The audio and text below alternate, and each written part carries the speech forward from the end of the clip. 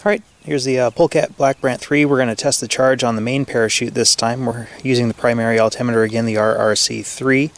We're using 1.3 grams of black powder, and I have 2 shear pins on the nose cone. So here we go.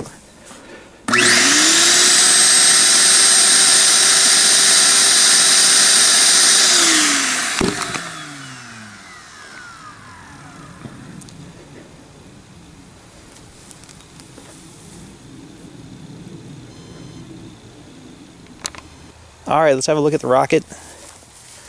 I can hear the RRC3 beeping out the altitude that it thought the rocket made it to with the vacuum. Looking at the shear pins here, we've got one shear pin right there and one right here. And on the inside, you can see I reinforced the cardboard with some CA. Had a nice clean shear of the shear pins. I was wondering how that was going to go with the cardboard on the interior.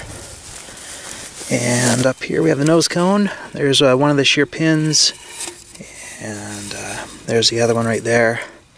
You can see they broke beautifully. I think 2 shear pins are going to be perfect on this rocket.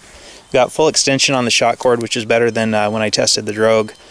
So I think 1.3 grams is just perfect for the nose cone on this. And I'll use 1.5 as a backup in case the primary altimeter doesn't have quite enough charge. Perfect, I'm happy. This thing is tested and ready to go.